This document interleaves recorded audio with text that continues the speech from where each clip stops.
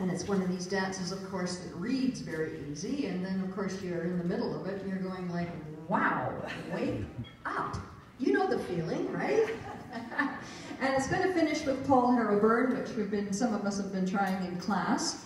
And that dance is actually devised by Hugh Foss. And Hugh Foss was quite the force to be reckoned with, actually, in Bletchley Park. He was a code breaker, and he just loved Scottish country dancing. Now, funnily enough, when you do actually read about Hugh Foss, he was one of the people that was able to break the Enigma code, and he actually also broke a Japanese code on May 8th. And May 8th is actually Hugh Foss Day.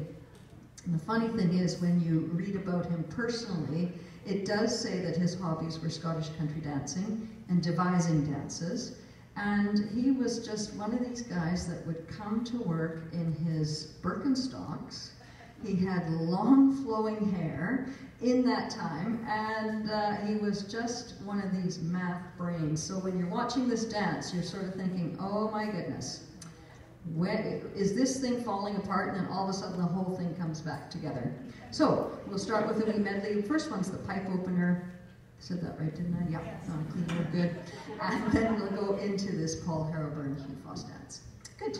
And the music is Luke Brady, one of our younger Scottish country dance musicians.